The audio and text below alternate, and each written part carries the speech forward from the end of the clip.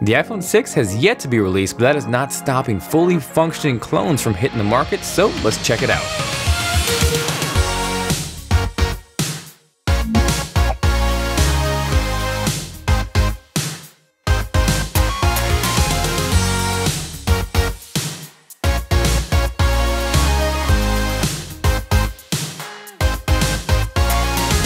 Hey guys, Jonathan here with TLD. Hope you guys are doing well. I am back with a very interesting unboxing to say the least. As many of you guys are aware, we're still about a month, maybe two away from the release of Apple's upcoming iPhone 6, but right here in front of me, I have a fully functional iPhone 6 clone that even says iPhone 6 right smack on the box. Just gotta give it a little shake and bake because this box is fighting me on getting it open, but I really found this interesting because if anybody has seen my good buddy Michael's The Detroit Borgs unboxing, his actually came in an iPhone 5 box, so I was pretty surprised when I saw iPhone 6 stamped on the side. So taking a look at the back, you can see it's very consistent in terms of what we've seen so far compared against the dummy mock-ups that leaked earlier this year. The big difference here being obviously it turns on and it functions. So because of those similarities and a few production parts that have leaked recently, I think it's fairly safe to say that this is essentially what the iPhone 6 will look like, give or take. I also just received a handful of iPhone 6 cases from Spigen, which may or may not add credibility to the whole leak and mock-up design, but regardless, if you guys are interested in checking those out, let me know by hitting that like button.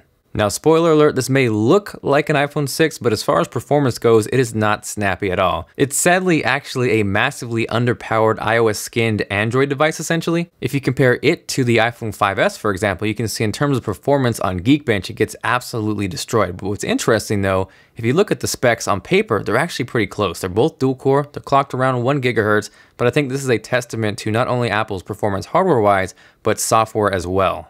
So continuing on with the unboxing, because there actually was content and accessories which I found amusing, the first thing up is a quick start guide, which says hello right smack there on the front, just like Apple products. But if you dig a little bit deeper and look inside, the most hilarious thing that stood out to me is those are iOS 6 screenshots, so yeah. Next up, and I'm willing to bet these aren't authentic, probably less earpods and more white color stereo bass headphone mic volume control remote earphone earpods headset for iPhone, but nevertheless, at least alongside your iPhone 6 clone, you get iPhone 6 earpod clones. Following that, we have the USB wall charger hanging out there wrapped up all nicely and such. This really isn't anything too spectacular, but at the very least, you can charge your iPhone 6 clone. Next up after that is the USB wall charger's PIC, the faux lightning cable, and alongside that is the SIM ejection tool. Now obviously I'm not going to bank on the lightning cable being authentic either, but at the very least it was still pretty cool that they included the entire package like you would get with an iPhone. So now that we've blasted through the unboxing portion, we can dive in and dig a little bit deeper into the clone. I think obviously the biggest noticeable difference aside from the screen size increase is the complete aesthetic change from the iPhone 5S. No longer on the back side will we see those glass portions on the top and the bottom like the iPhone 5S. That will be replaced by what I would assume to be aluminum by the final production model. That is kind of sectioned off by the dual line design on the top and the bottom where presumably the antennas would go, but I think that kind of makes the iPhone 6 design look eerily similar to the HTC One M8, and if you agree or disagree, let me know with a comment down below.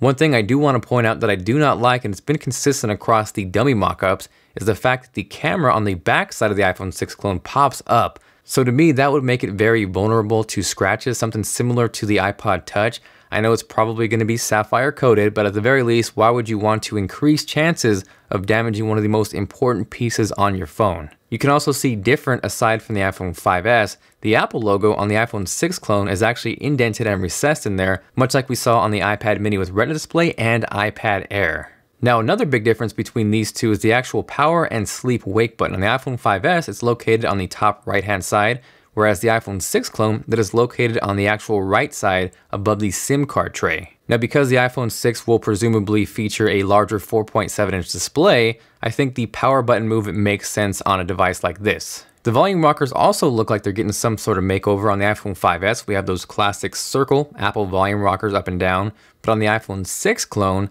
those look very similar to what we see on the iPod Touch again. Now as far as whether I like them, dislike them, I'm kind of neutral, but I definitely say the increased size makes them a little bit easier to hit. So like I said previously, this is a fully functional device, but one big difference between this and the real upcoming iPhone 6 is there is no fingerprint Touch ID reader on this clone. So that of course on this device means you are limited to swiping to unlock your phone. Now when I said this thing was not a performer, I meant it. It is extremely, almost laughable laggy, and I almost want to go out kind of your average consumer style and go kind of bring this to people out in public and kind of get their feelings on how it performs, maybe even see if they notice the apparent lag compared to a current iPhone or even an Android device. And if that's something you want to see, definitely let me know.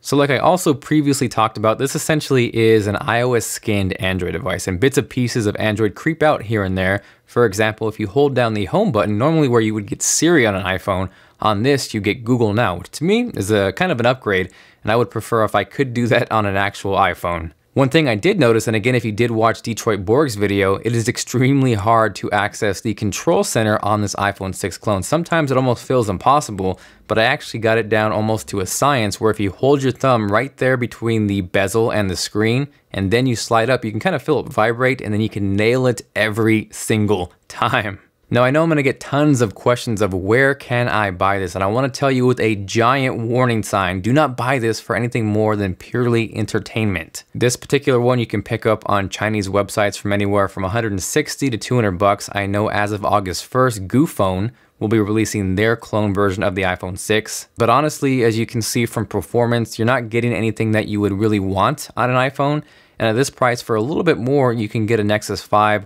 Or if you can find it, you can get something like the OnePlus One, which is going to absolutely destroy this in performance and overall just usability. I did get a chance to do a little bit of gaming on this iPhone 6 clone, and it wasn't as bad or as terrible as I would have imagined, but the actual touch screen wasn't really responsive, and it kind of hindered the gameplay and overall enjoyment at times. Regardless, it did give me insights and a better look of what the 4.7-inch iPhone 6 will look like. I do really enjoy watching movies and media on a screen size like this. Honestly, my ideal screen size is anywhere between 4.7 and 5.1 inches. So as far as that goes, that is making me look forward to the actual iPhone 6. Now, in case anyone's curious, that right there is the Shield, and I've always been wanting to watch the series. I've heard great things, big fan of Kurt Sutter. Hadn't really made the plunge to buy any DVD sets or buy it online, but I actually recently started catching up and I'm able to watch the entire series with Hulu Plus. I'm sure a lot of you guys are familiar with Hulu, but Hulu Plus is like jumping from that super small 4-inch iPhone 5S display to the upcoming 4.7-inch iPhone 6 display. Also, if you guys weren't aware, in addition to watching shows at your pace, they actually just inked a deal to stream the entire library of South Park, including new episodes. Obviously, it works on your computer, but it also works on your Xbox, your smart TV, your Apple TV, your Roku, and obviously an iPhone 6 clone. Now, this is only $7.99 a month, but for TLD fans, you guys can actually get an extended 14-day free trial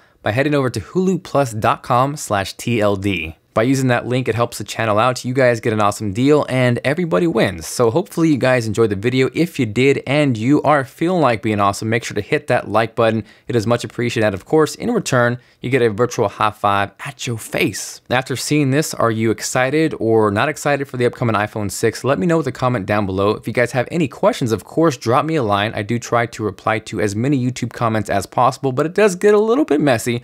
So the absolute best way to get in contact with me is on Twitter at TLD Today, which is linked below, along with all the gear that I use to make these videos. Aside from that, again, this is Jonathan, and I will see you guys later.